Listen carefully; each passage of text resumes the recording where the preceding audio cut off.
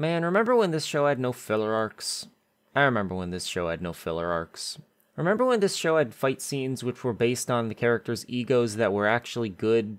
I remember when this show had fight scenes which were based on the characters' egos that were actually good. Remember when this show communicated its characters' motivations with a little more subtlety than just having them explain what their motivations are? I remember when this show communicated its characters' motivations with a little more subtlety than just having them explain what their motivations are. What are we, 9 episodes into Season 5? As if anyone has to make this observation, but nothing is fucking happening. We got some inclinations of development for Deku's quirk in between Endeavor and the Todoroki family. That's pretty neat. But then we immediately jump into non-stop Class 1A versus Class 1B sparring games. I don't think it takes a genius to recognize that this setup doesn't really lend itself well to generating dramatic stakes. Obviously, no one was going to get injured because this is a practice drill. None of the characters we care about we're going to combat each other because the groups are split up by class. And because these are 4v4 battles, there are way too many characters to develop each episode, so most of the time only 1 or 2 students will even get the dramatic focus, and everyone else is just kinda there. The only thing anyone really has on the line is their ego, but only a handful of characters that we are actually invested in seem like they would even care about losing a sparring match. The tournament arc of Season 2 is basically just a series of battles, but it did everything right that this arc is doing wrong.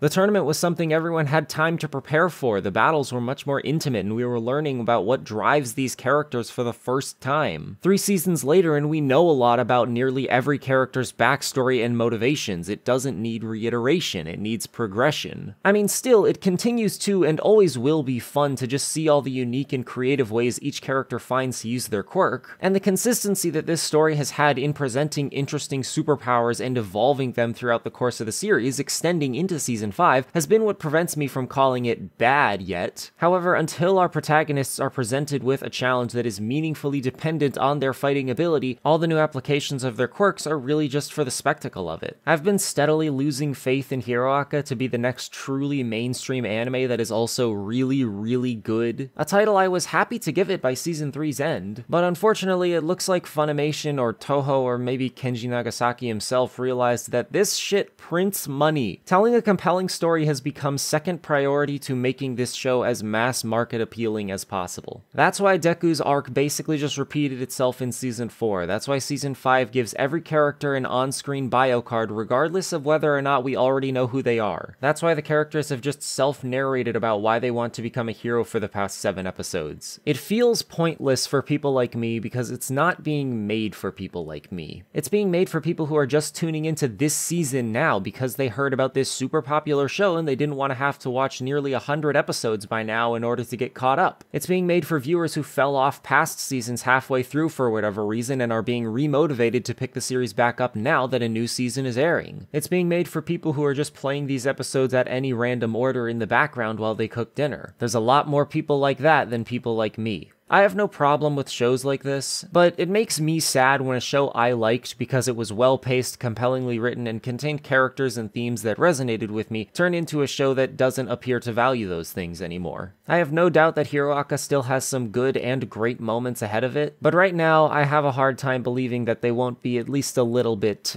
diluted. I will continue watching to see if that's the case, but my expectations have been adjusted. Thanks for watching. More anime content on the way. Sub, bell, Patreon. Have a wonderful day.